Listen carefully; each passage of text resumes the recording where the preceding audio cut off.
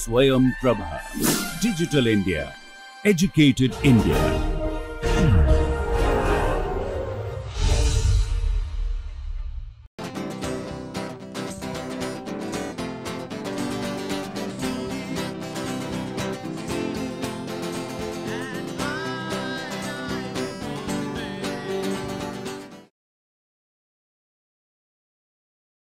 Welcome to the lecture series by MSP on the chemistry of main group elements.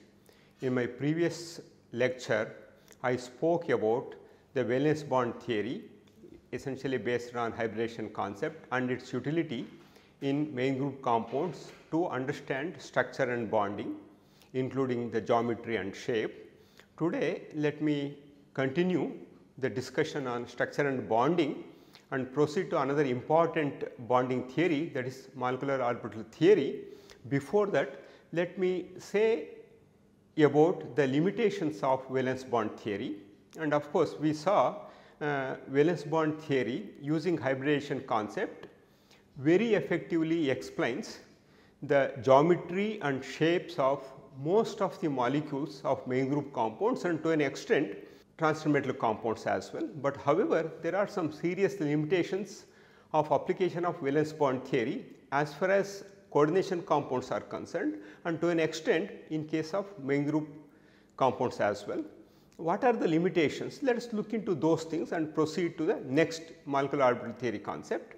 The major limitation of valence bond theory is it does not explain the color of the compounds, that is spectral properties, and also it does not explain fully the magnetic properties. Okay, for example, the temperature dependence of magnetic properties and all those things are not fully explained, okay, and it only gives an idea about calculating spin only magnetic moment values. And in general, valence bond theory gives more emphasis for localized bonding concept. So, in view of this one, okay, molecular orbital theory was proposed, and it takes all the best parts of valence bond theory, VSEPR theory, crystal field theory, and made it very refined theory to explain almost all aspects concerned with the main group as well as transmetal compounds and their reactivity as well. Let us start looking into those things. Keeping in whatever I mentioned about the previous structure and bonding concepts we came across, it is always ideal to consider more than one theory or one concept to explain the complex phenomena that occurs in a molecule, in particular bonding.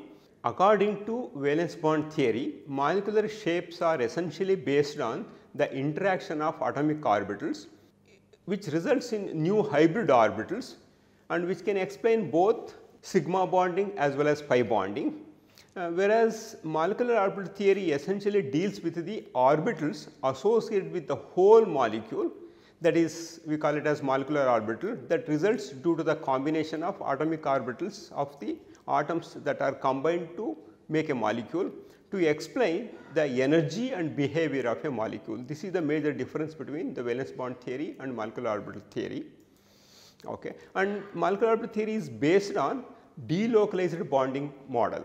That is very important, and similar to isolated atoms, a quantum mechanical treatment is adopted for molecules as well, uses the concept of molecular orbitals, and here considers the wave-like properties of matter. So, let us look into the themes of molecular orbital theory. A molecule is considered on a quantum mechanical level as a collection of two or more nuclei surrounded by delocalized molecular orbitals generated as a consequence of mixing of atomic orbitals. That means, atomic wave functions are summed to obtain molecular wave functions. If wave functions reinforce each other, that is couple each other, a bonding bonding molecular orbital is formed. That means, the region between the two nuclei where high electron density exists, okay, in molecular orbitals, that is called bonding molecular orbitals. If wave functions cancel each other, an anti-bonding molecular orbital is generated. That means, a node or a region where 0 electron density exists between the nuclei is also referred to as antibonding molecular orbital. We should remember, when atomic wave functions are summed up, we get bonding molecular orbitals. When the atomic wave functions are subtracted, an antibonding molecular orbital is generated. You can see here in this picture, okay, in the first one, you can see clearly this is due to the summation of the atomic orbitals. Here a bonding molecular orbital is generated. So, amplitude of waves wave functions are added here. So, amplitude of wave functions of two nucleus interacting together is added, whereas in this case amplitudes of wave functions are subtracted. So, amplitude of wave functions are subtracted. So, this represents antibonding molecular orbital and this represent the bonding molecular orbital. Okay. So, let us look into the contours and energies of the bonding and antibonding molecular orbitals of a simple diatomic molecule such as H2. So, here we are considering the 1s orbital of hydrogen atom. So, they are interacting. So, that means here when you sum up, the wave functions of both the atoms are added, okay, so that or they can be subtracted. When they are added, it generates the bonding molecular orbital where the electron resides between these two nuclei, whereas here antibonding molecular orbital is generated and here a nodal region, that means 0 electron density exists between the two nuclei. Okay. And of course, when we combine two atomic orbital, bonding molecular orbital always have much lower in energy, whereas the antibonding molecular orbital will be having higher energy than the energy of two atomic orbitals that are combined in generating these two bonding and antibonding molecular orbitals. For example, if two atomic orbitals are here and you are generating two molecular orbitals, one is bonding, another is anti-bonding, this will be much lower in energy than these two and this is higher in energy than these two. To draw a MO diagram involving say 4 set of orbitals, we have to consider 3 sets of atomic orbitals and 1 set of molecular orbital. For example, let us consider the case of CF4 or CH4. We have to consider here 5 sets of atomic orbital, that means 4 sets of atomic orbitals are coming from 4 fluorine atoms and 1 set is coming from carbon, and then that generates 1 set of molecular orbitals. Similarly, if you consider sulfur hexafluoride, we have to consider 7 sets of atomic orbitals, 6 from fluorine atoms and 1 from sulfur to generate 1 set of molecular orbitals.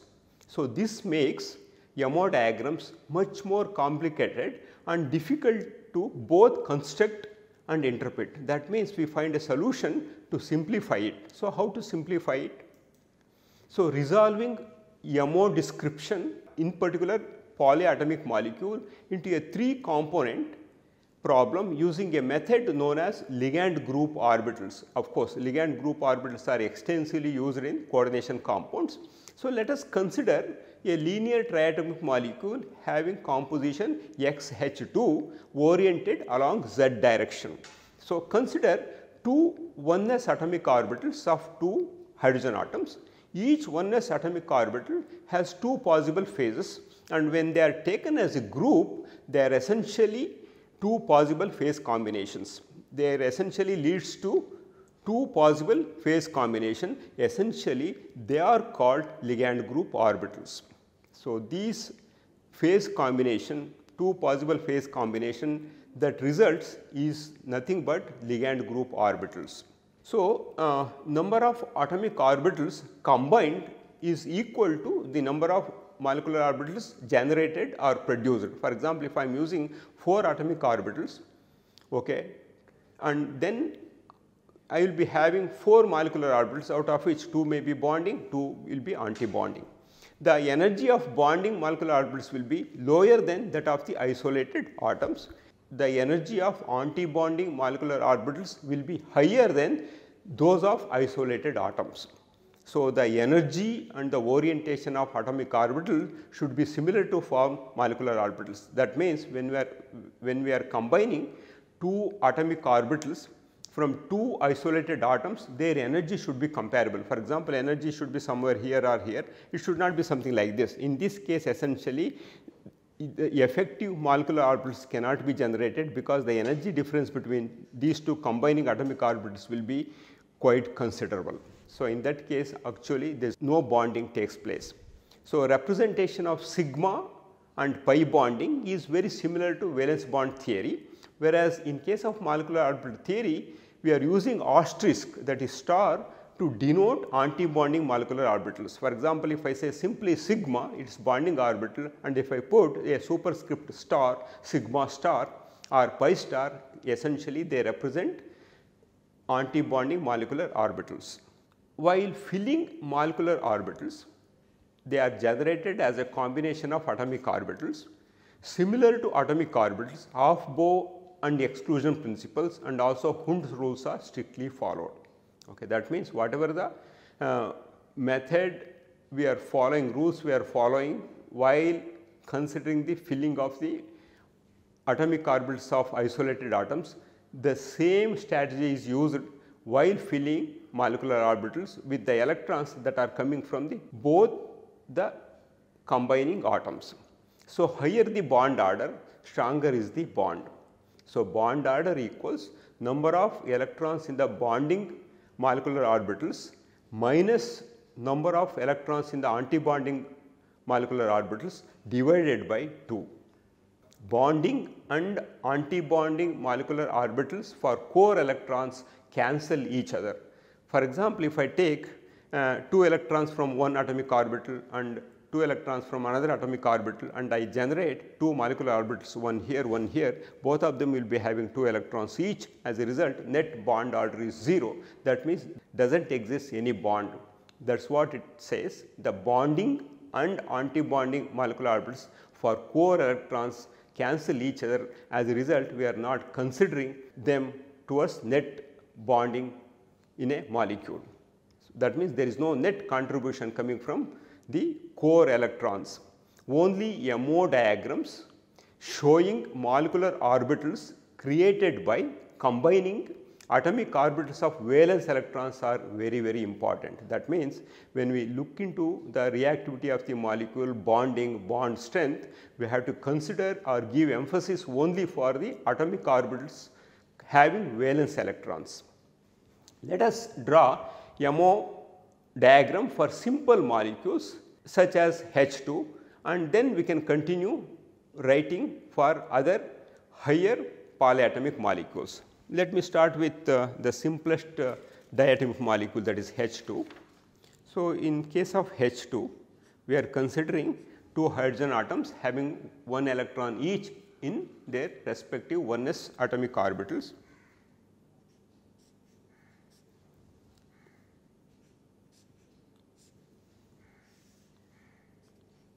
This is energy. So, here this is 1s and this is 1s, we have 1 electron each.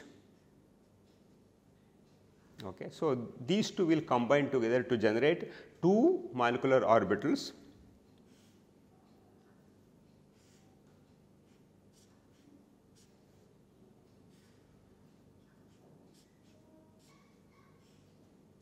So, this is called sigma 1s is bonding molecular orbital. This is atomic orbital of H and this is atomic orbital of H and this is molecular orbital of H2. So, this is how one should write, and now these 2 electrons will come here and bond takes place, and next here it is sigma 1s star. This represent anti-bonding. So, if you calculate the net bonding in this one, bond order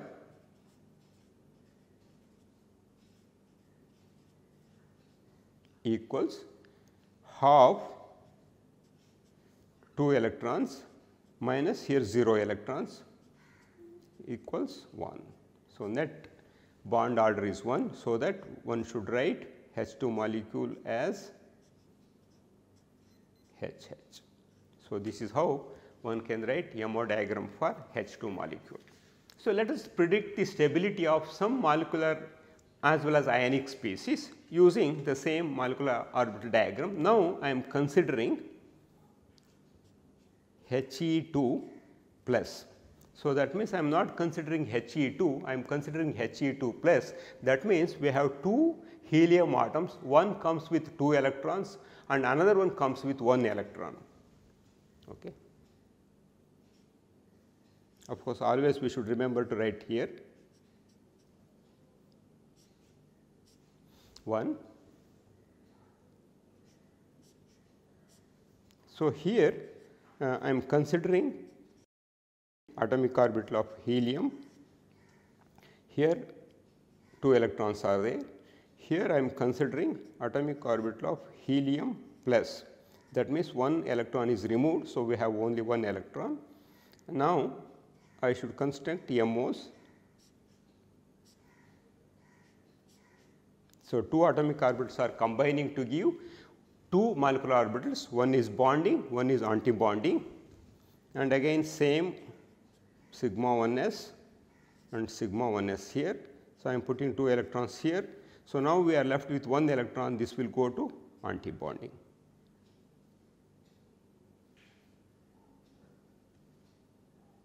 Okay. So, now let us this is MO of He2 plus. Okay. So, now let us look into the bond order equals 2 electrons here minus 1 electron divided by 2, here it is half, bond order is half. That means, this He2 plus can exist, here it can exist. Okay. If I have a question says predict whether He2 plus species exists or not. Since it has a net positive bond order, it can exist. Let us look into now He2. Okay. So, again here what I am doing is I am considering both the helium atoms having 2 electrons each, another one here, 1s. So, atomic orbital of He, atomic orbital of He, and here I am writing MO molecular orbitals of He2.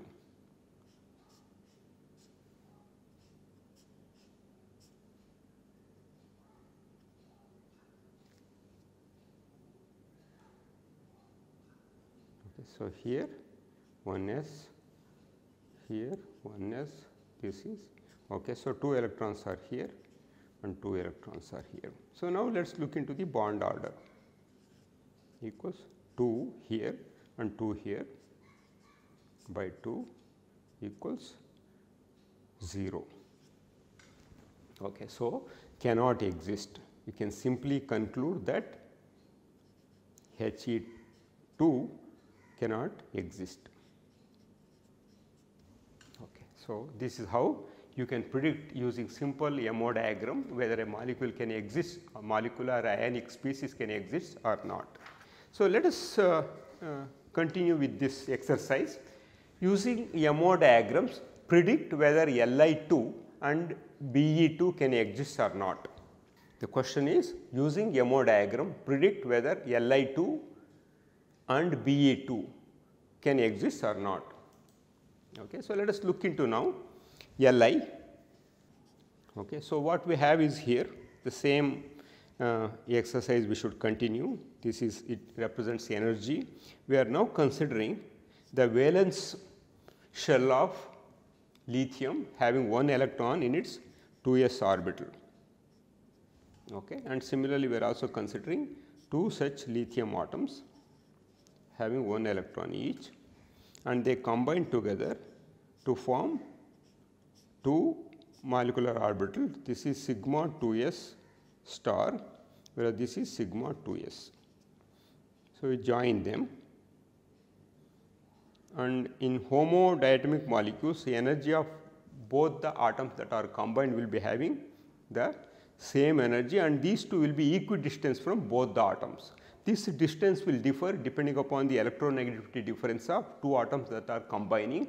Those cases comes when we look into heterodynamic molecules or polyatomic molecules.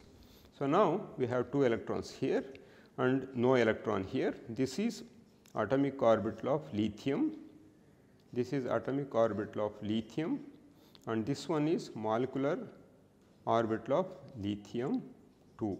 Okay. So, that means here if we calculate the bond order, that is equals to 2 minus 0 by 2 equals 1.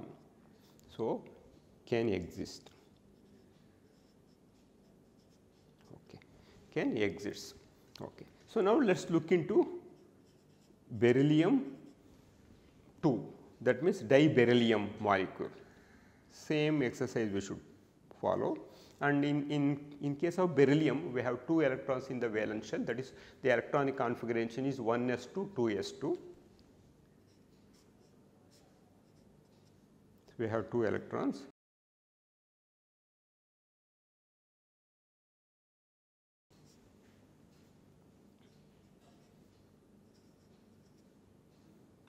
We are combining to make 2 molecular orbitals.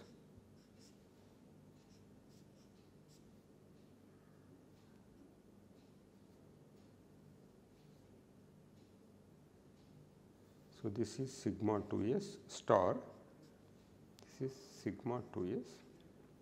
So, these 2 electrons will come here, another total of we have 4 electrons.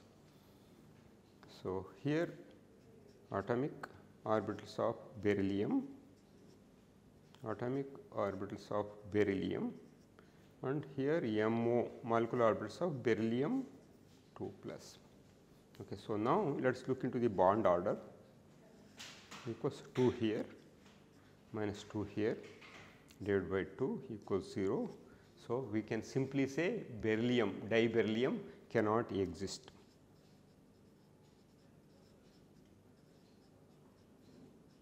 Okay. So, this is how we can easily write the electronic configuration. From that one we can derive the molecular orbitals starting from the corresponding atomic orbitals, and we can say, we can talk about bond order, and also we can conclude whether this molecule or ionic species exists or not. So, now I would show you the contours and the energies of sigma and pi molecular orbitals through combination. If you just look into the previous diagrams, just I made box diagram and I wrote actually how these electrons in a particular orbital interact while generating molecular orbital. For example, I have considered 2p atomic orbital in this case. You can see the diagram I have shown here. Okay. 2 such 2px atomic orbitals are oriented in this fashion from 2 atoms, and here this is called end to end overlap or head to head overlapping. Essentially always this end to end overlap or head to head overlap results in sigma bond formation, and again one can write bonding molecular orbital as well as anti-bonding orbital. So, how these contours appears can be visualized from this diagram here. You can see when the wave functions of both px are added here, it generates a sigma 2p molecular orbital having the electron density residing at the middle of 2 nuclei. Okay. Whereas, in this case when you subtract, it generates anti-bonding molecular orbital, that is sigma star 2p, where a node or 0 electron density exists between 2 combining nuclei. So, this is how one can show the contours and energy of sigma molecular orbitals. In the next slide I will be showing you the pi. Hope it is clear for you. So, here 2 are combined together to generate bonding molecular orbital, and at the middle where the bulge portion is there, electron density resides there, and in this one you can see a node is generated where there is no electron density. This is sigma anti-bonding molecular orbital. So, since they are orthogonal to each other, if you bring two atoms close to each other, okay, if PZ is interacting yet head to head, in that case remaining Py and Px orbital can have only the sideways overlapping. So, that means now side to side overlapping also results in covalent bonding, and that we call it as pi bond. You can see here when the wave functions of both of them are added here, it generates a bonding molecular orbital of this shape here. So, this is called pi 2p molecular orbital bonding. Similarly, here electron density resides, whereas here a node is generated between the two combining orbital, and this is called pi star 2p molecular orbital anti-bonding. So, you can just differentiate between the sigma and the pi using these diagrams. So, these diagrams clearly show the contour and energies of sigma as well as pi molecular orbitals generated through the combination in different orientations. Okay. So, let us look into the relative energies. Okay. The relative energies will be in this order: sigma 2p is less than pi 2p, is less than pi star 2p, less than sigma star 2p, and there can be some variation. In end-to-end interaction, the bonding is more effective. That means, sigma bonding is much more stronger compared to the pi bonds. Okay. So, end-to-end interaction, the bonding is in end-to-end interactions, the bonding is more effective and bonds are much stronger compared to the side-to-side bonding. So, relative MO energy levels for second row homonuclear diatomic molecules I am going to write down now.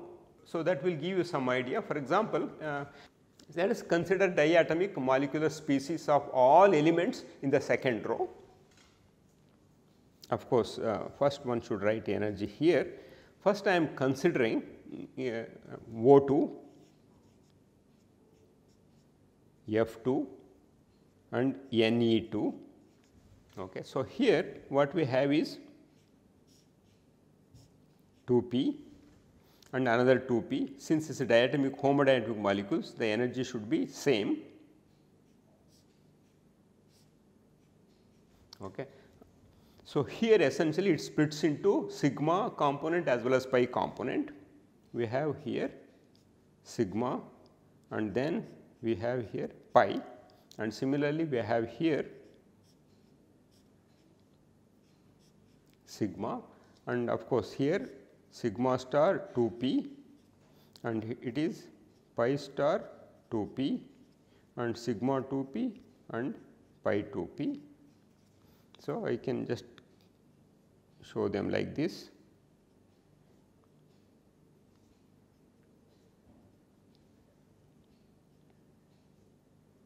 Because of lack of space, I have brought them close to each other. It does not mean that they are much closer in this one. It is not according to some scale, because I have to write MO diagram for 2s as well.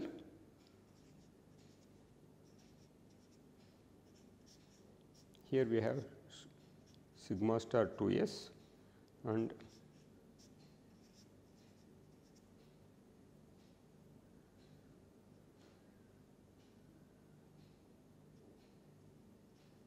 so this diagram holds good for diatomic species generated for oxygen, fluorine and neon. So, in my next lecture I will be discussing about the remaining second row elements such as boron, carbon and nitrogen, that is B2, C2 and N2. What would happen in those cases, whether they have similar energy order or there will be some difference, and let me discuss all those things in detail in my next lecture. So, I have a present reading. Thank you very much.